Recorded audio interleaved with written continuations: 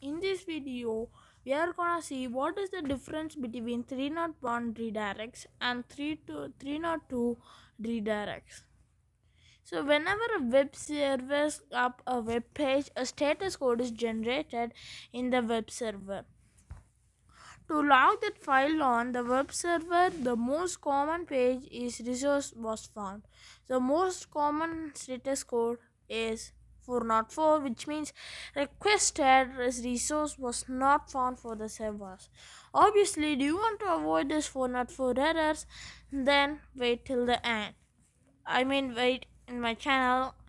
And when a page is redirected with a server level redirect, one of the 300 level status code is reported.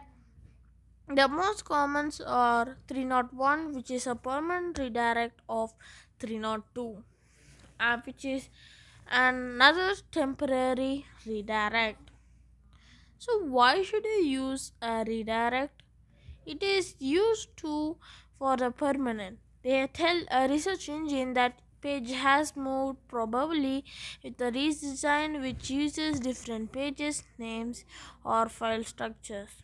301 redirect service requests that any search engine or used for the agent coming to the URL, which is the page, to update in their URL in the most databases.